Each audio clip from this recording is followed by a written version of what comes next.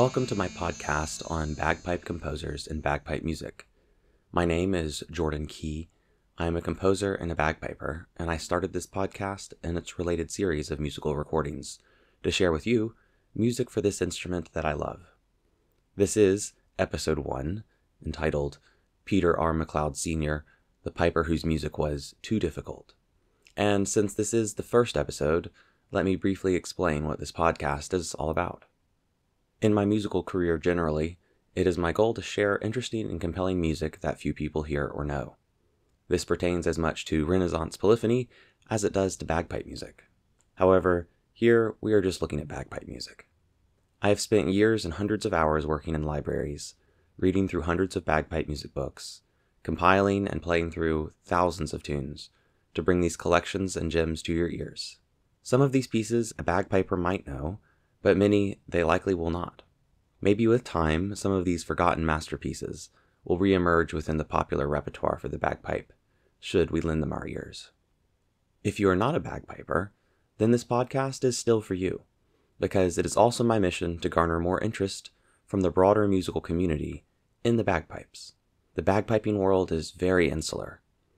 Coming from a background of diverse classical and folk musical training, playing many instruments from the pipe organ to the bagpipes well, performing in orchestras, jazz bands, chamber choirs, and even avant-garde musical ensembles, working as a professional composer of contemporary classical music for all sorts of instruments, composing ballets to string quartets, I would like to see the bagpipes become an instrument better understood and respected by the classical musical community, and considered as an instrument worth composing for and incorporating into musical ensembles, without the prerequisite of the composer themselves being a bagpiper, which is the case nearly 100% of the time presently. I would love to see the modern non-bagpipe playing composers become more interested in composing for this bizarre and beautiful instrument. See this channel as a resource to you to see the tradition of this instrument. The series is about the present repertoire and the history of bagpiper composers. This is some of the best music the instrument can offer, but so much more is possible if we just stretch our compositional imaginations. My hope for new avenues springs eternally. Today I would like to present to you one of the greats of bagpipe composition, Peter R MacLeod Senior, who lived from 1879 to 1965. Over the past month I have released recordings of all the published music I have been able to find by Peter MacLeod. A few of these pieces are in the popular repertoire, but many have fallen out of fashion, and some were likely never in fashion. However, nearly all of these works are excellent, and those which have never found favor amongst bagpipers should likely be put on the proverbial table for reconsideration, for inclusion in the popular canon of great bagpipe music. So, let's begin considering. Peter R MacLeod was one of the iconic bagpipe composers of the late 19th and early 20th century. Son of Hector MacLeod, Peter was born to a family of 3 brothers and 5 sisters in Ardúeg on the island of Lewis on December 13th, 1879. Peter was originally named Roderick, but changed his name to Peter Roderick MacLeod after his brother Peter died. Around 1900, Peter went to Glasgow with his wife Christina, where he worked as a shipwright. Sometime in that same decade, Peter joined the Territorial Army, and by 1903 was under the leadership of Pipe Major Edwin J. McPherson, who was known as both a splendid piper and a highly competent instructor. McPherson quickly polished the battalion pipe band into an accomplished bagpipe band, winning the 1906 Argyll Shield in the first World Championship competition open to every pipe band in Scotland. In 1908, the Territorial Army was reformed into the 7th Cameronians, also known as the Scottish Rifles. Peter MacLeod is listed as a piper in the regiment at this time under Pipe Major McPherson.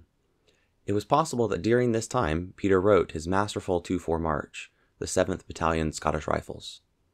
This work is particularly clever for its use of tone painting through the numerous burl and torlua ornamentations. Through the rapid succession of these compound grace note figurations, along with their use in the context of large melodic leaps, Peter is clearly attempting to imitate the sound of a battalion of rifles in a firing squadron. Furthermore, Peter is clever in his use of the limited set of pitches on the bagpipe. In this piece, he reserves the introduction of the C in the 3rd part of the tune. This lends a freshness to the work halfway through, totally changing the color of the piece. Take a listen to this truly marvelous tune by Peter R MacLeod Senior.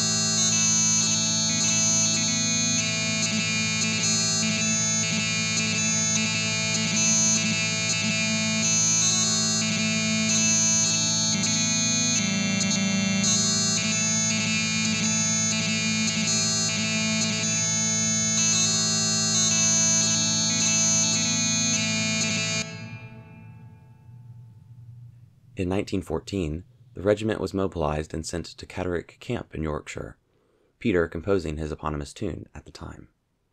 Catterick Camp, by comparison to the 7th Battalion Scottish Rifles, is a quaint tune in D major, a bit less colorful and more carefree. Here we can hear the first part of the tune.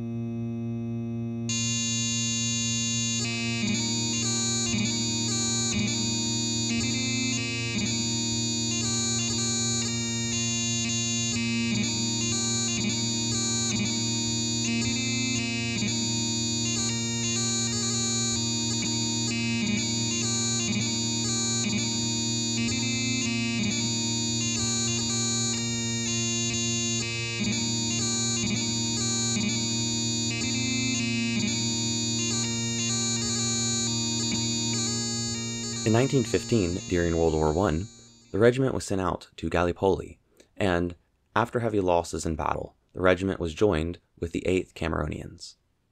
After Gallipoli, the Cameronians, along with Peter MacLeod, served in Egypt, Sinai, and on the Western Front.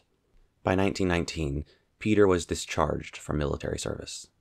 Peter continued working as a shipwright until about 1927, when he was involved in an industrial accident, wherein his right leg was entangled in a winch's gearing. His leg was ultimately amputated, requiring him to not physically work again until 1941. He was fitted with an artificial leg, but was in pain from the injury for much of his life. It was after this accident that he became known as a composer and bagpipe teacher. In 1928, Peter MacLeod Senior introduced his youngest son, Peter Jr., at the age of 12 to the piping world, where he was considered a relative prodigy, becoming the youngest piper to win the Open Strathspey and Reel competition at Inverness in 1932, at the age of 16. From this time onward, Peter MacLeod Senior had a reputation as an astute instructor. Peter Jr. would often showcase his father's new tunes, since most other bagpipers at the time generally were all uninterested in Peter MacLeod Senior's outrageous style. One such tune showcased by Peter Jr. was the 2/4 march, The Conundrum, composed around 1930. Though it is widely popular today, its rhythm and technique were quite exceptional for the time. Let's listen to The Conundrum, perhaps Peter MacLeod Senior's most popular tune today.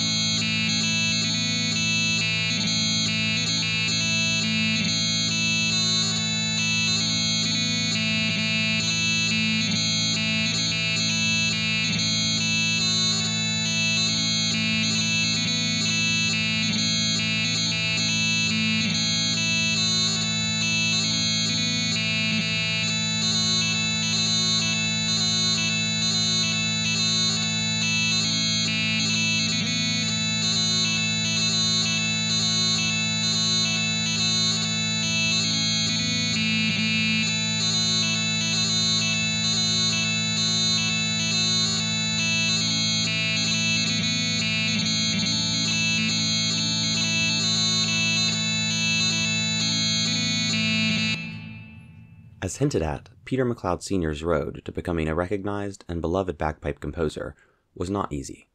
Much of Peter's music pushed the bounds of what was considered tasteful and playable at the time, and consequently few bagpipers beyond Peter MacLeod Senior and Jr. would play the music, and much of it was deemed inappropriate for competition. John Wilson, bagpiper, bagpipe composer, and first publisher of Peter MacLeod's music, provides us with an interesting anecdote to this end. John Wilson writes, and I quote, "I first met Peter MacLeod at a piping competition in 1934, 43 years ago, when I was a young man of 28. He was bewailing the fact that he couldn't get anyone to play his compositions because of the general consensus of opinion that they were too difficult. Someone, I forget who it was, said, quote, 'Give them to Wilson, he'll play them,' end quote. Peter looked at me expectantly, and I said, quote, 'I'll be very pleased to have some of your tunes, Mr. MacLeod, and I'll let you know what I think of them,' end quote. I did receive the tunes, and also some composed by his young son, Peter MacLeod Jr., a very likable young chap and an excellent piper. When I tried the real John Morrison of Asant House, I was mortified to find that I couldn't manage the new intricate fingering, and in a fit of pique, I condemned the tune, and just set it aside. A week or so later, I realized that I had been a bit hasty, and so took out the tune again, and commenced to practice it very carefully. Although it was indeed difficult, I ultimately mastered it and of course found it to be an outstanding composition, which I included along with the others in my first book of Highland bagpipe music." Those were the words of John Wilson in Willowdale, Ontario on May 22nd, 1977. Let's take a moment to listen to Peter's reel, John Morrison of Asant House, which is perhaps one of Peter's most fiendish pieces ever published.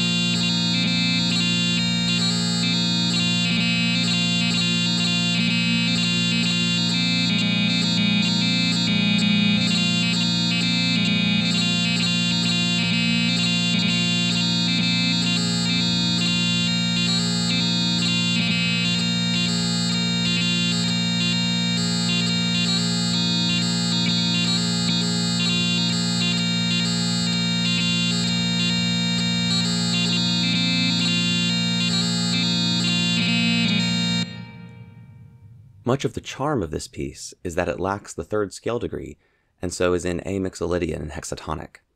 The ambiguity of the third, which usually determines the major or minor sense of the mode, makes this piece sound decidedly rustic if not bold. The piece also orbits the upper range of the instrument around E and G natural, which creates further ambiguity as to the final of the piece's mode. Are we in A or E? A mixolydian or E Dorian? Peter uses all these ambiguities adeptly to fashion a piece that tests not only the piper's fingers, but the listener's ears. As many composers of various kinds of music have experienced at many points in music history, Peter R. MacLeod was ahead of his time, and unfortunately victim to close-minded traditionalists. Such myopia is still a problem in bagpiping competition circles today, the administrators and judges of which generally frown upon new or even obscure traditional music being included in the competition repertoire. Fortunately, however, Peter R. MacLeod's music is now considered acceptable for performance and is widely played today among professional and amateur bagpipers. Peter MacLeod had 3 sons and 3 daughters. His sons Hector, Ian, and young Peter all played the pipes, and his daughters Dora, Georgina, and Christina played the piano. Both Peter Jr. and Hector wrote pipe music, though Peter Jr.'s music is far more proliferate and well known today. Of course, Peter Sr.'s son, Peter R. MacLeod Jr., who lived from 1916 to 1972, was a composer in as much the same mold as his father, so much so that there is some controversy about whether father or son composed some Peter R. MacLeod tunes. Some have been proposed to have been joint efforts. One such clear joint effort was in the series of strathspeys entitled Gaelic Mouth Music, all 3 of which demonstrate not only the pipers' respective virtuosities, but also their respective penchants for the exceptional setting of traditional Scottish forms. Let's listen to the 3 strathspeys, the first of which is composed by the father, the third of which is composed by the son, and the second of which we do not know for certain, and could perhaps assume that they composed it together. Here is Gaelic Mouth Music, numbers 1, 2, and 3.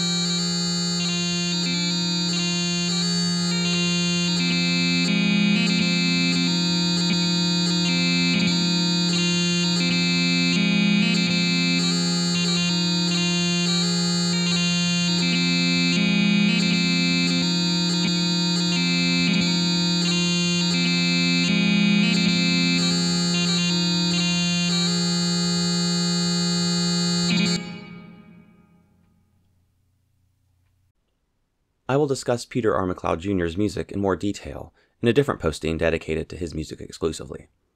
We have only a few compositions by Hector available to us today. Since there is little information about Hector's life and works, I will take a moment here to present one of his two published works, the 2/4 March in D, Ronald MacLeod. This simple 2/4 march builds nicely from a relatively even-paced first part to a rhythmically exciting final variation. Let's take a listen.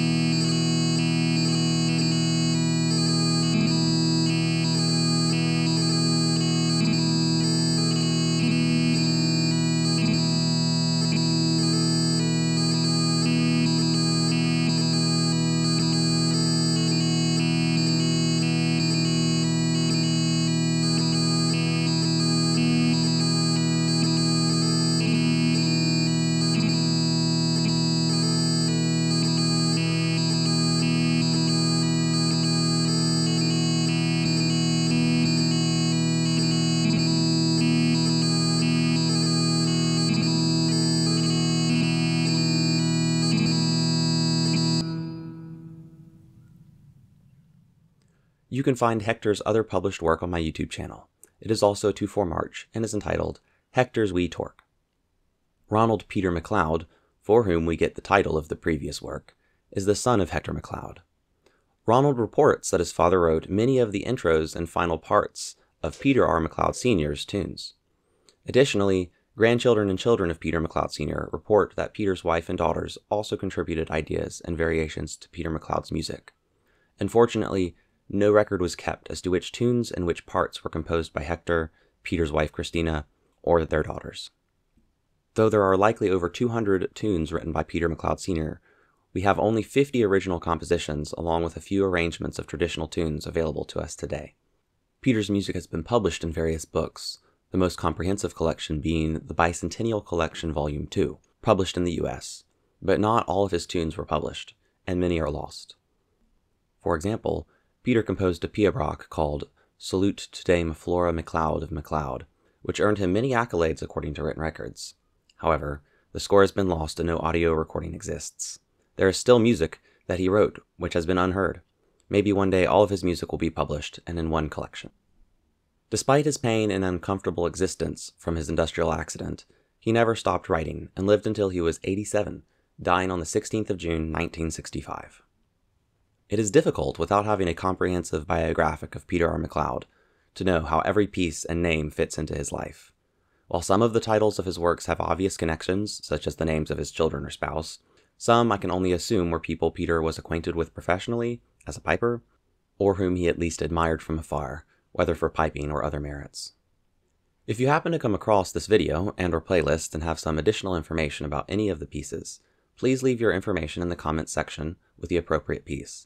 I would love to gather more information about the history of each piece as much as possible. Now I would like to highlight some other works, which I cannot say much about biographically, but which deserve mention for their compositional merits alone. I will not excerpt the whole pieces here, since they are all available in the playlist for Peter R MacLeod Senior on my channel, but I will play at least one part from each, so you can get a feel for the majesty of Peter's composing for the bagpipe. Peter R MacLeod's oeuvre is most heavily bent towards the march tradition, with 2/4 marches significantly outnumbering any of the other traditional forms. Nearly all of his 2/4 marches are worth a listen. Some are charming and simple, while many are virtuosic and full of clever conceits.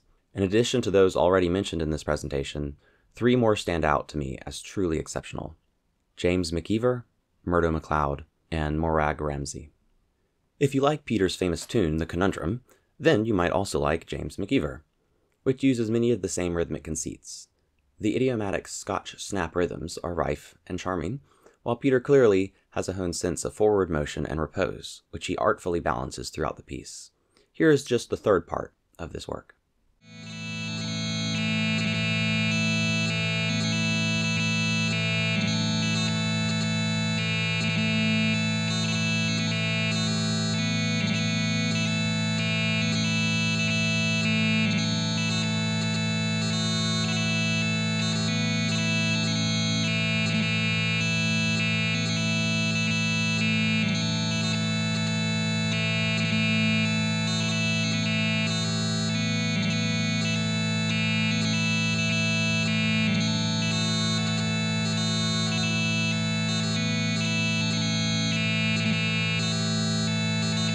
The 2/4 march, Murdo MacLeod, is also exceptionally clever, and at least by my estimation, better than either The Conundrum or James McKeever, though both works are quite good. There is a refined sense of rhythm in Murdo MacLeod that we only get glimpses of in The Conundrum and James McKeever. Here we see not only the tradition that Peter sits within, forerunning great composers like John McClellan and Angus Mackay, but we also see his radical sentiments, at least radical by the measure of early 20th century bagpiping communities. While not unique, the cadence Peter provides in this piece is also fresh. While most 2/4 marches in A Mixolydian from this period, and generally in any period, cadence with a melodic C sharp to A on 2 strongly accented 8th notes, Peter gives us an interesting Scotch snap from B to A with an emphatic low G grace note between. Given the melodic gestures that lead up to this cadence, I find the writing quite remarkable. Let's listen to the final part of this tune, which will be the bottom 3 lines of this score.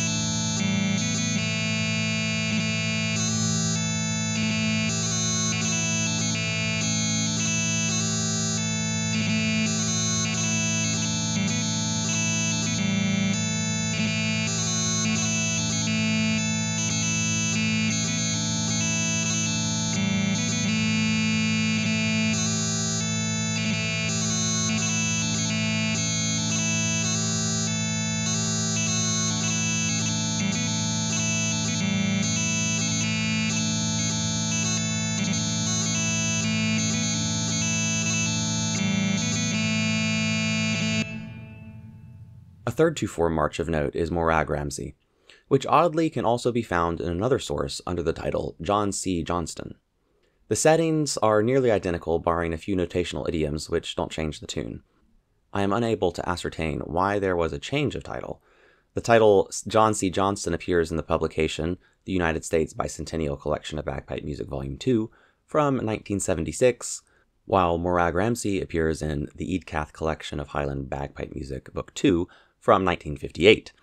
Since Peter R. MacLeod died in 1965, well before the 1976 publication of the tune under the title John C. Johnston, I must assume that the Eadcath Collection reports a more accurate title since it was published during the composer's lifetime.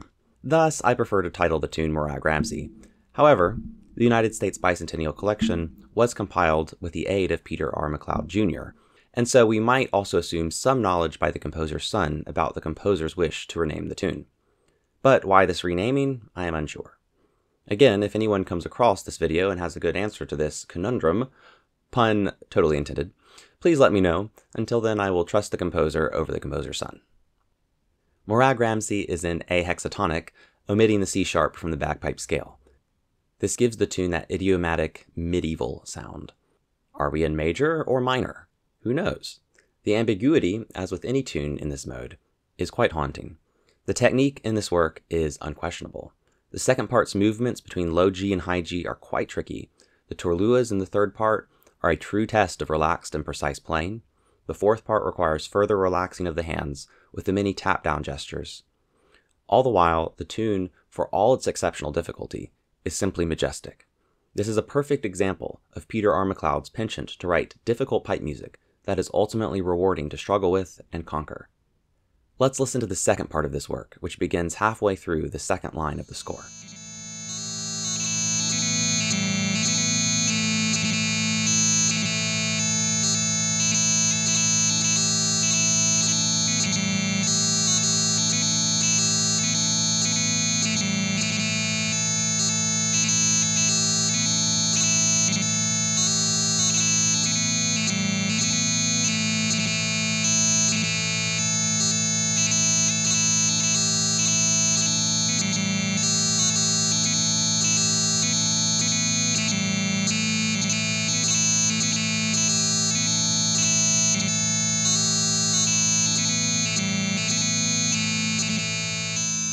The 6/8 March, Captain Charles Hepburn, is another haunting piece in A hexatonic. If you are a piper that loves the widely acclaimed Pipe Major Donald MacLeod of Lewis by Donald MacLeod, then you will also love this tune.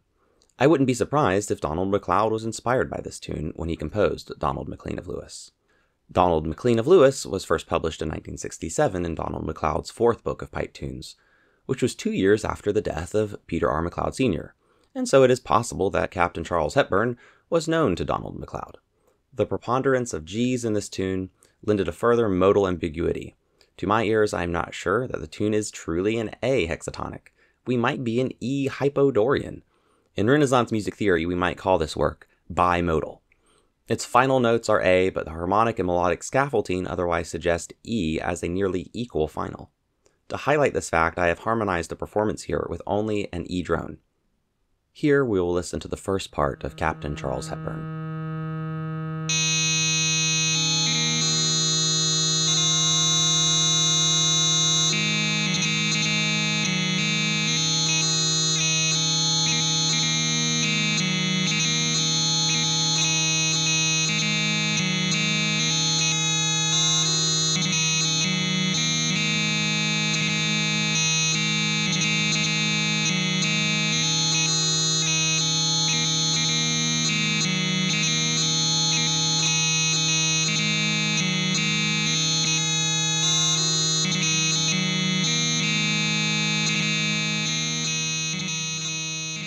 We have not yet showcased Peter R. MacLeod's other, most widely played tune aside the conundrum, his 6/8 March Pipe Major Sam Scott. This tune is not only popular, but it is also distinctive in the genre. The 6/8 March demonstrates over the course of 4 short variations, nearly all of the most iconic characters of any 6/8 March.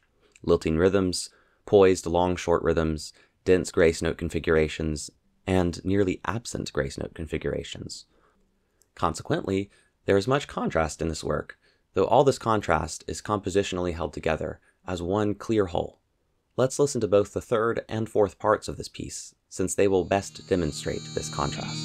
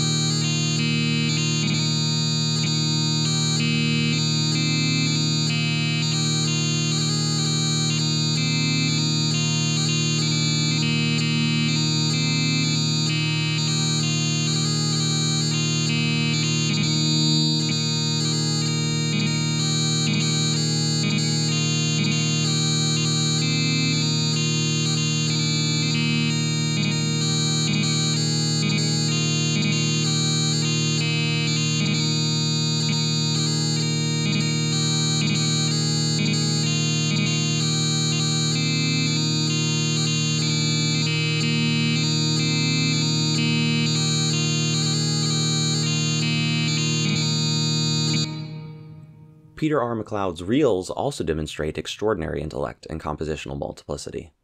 First is the Highlanders Institute. Here again, Peter uses the conceit of withheld notes to add freshness to subsequent variations of his tunes. As you listen to this tune, notice the first use of D in the third part. The arrival of this note is absolutely superb. It is like we didn't even notice it was missing until it's revealed, and then we ask ourselves how we had not missed it before. Of course, this technique is not unique to Peter, but he utilizes it with such aplomb. We will also notice the subtle shift in preponderance of Bs and F sharps in the third and fourth part. While the first and second part had Bs and Fs, they were relatively underemphasized. Once the D is introduced in the third part, we have a noticeable shift of harmonic structuring and the added weights on B and F. The fourth part is a tour de force of real rhythm and articulation. While the real John Morrison of Assant House is wild, the Highlanders Institute is truly a masterpiece of the form, a perfect balance of traditionalism with Peter's signature push, along with all the trappings of careful and thoughtful composition on a deep level. Since this work is short, let's listen to the whole of the Highlanders Institute.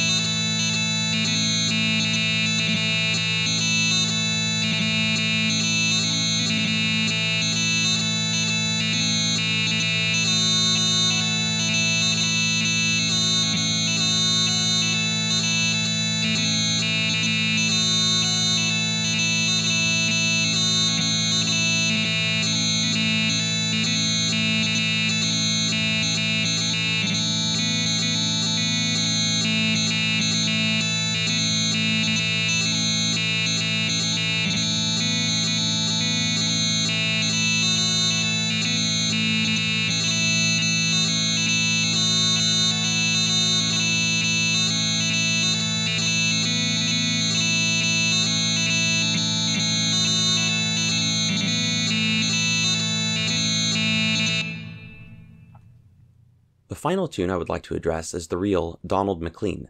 There is debate as to whether this tune is by the Senior or Junior MacLeod. For pipers extensively knowledgeable of the repertoire, there is a tune by Peter R MacLeod Jr. with the same title, but the tune is totally different and has the subtitle RMS Athena. I will look at this other tune as part of my separate series on Peter R MacLeod Jr. As for the singularly titled reel Donald MacLean, all but one source lacks specific attribution beyond only noting that the tune is by Peter R MacLeod. John Wilson, though an early publisher of Peter R MacLeod Senior's works, did not publish Donald MacLean in any of his 3 volumes. Thus, as far as I can determine, the earliest publication of this reel is in the Eadcath Collection Book 2 from 1958, which seems like a likely first appearance given its contemporaneousness with the composer's life. At this point in the composer's history, specifying father versus son was probably not important since the son's works were not yet widely disseminated. Thus, for most pipers of that day, a work by Peter R MacLeod clearly meant senior, and so a publisher would have not thought to specify.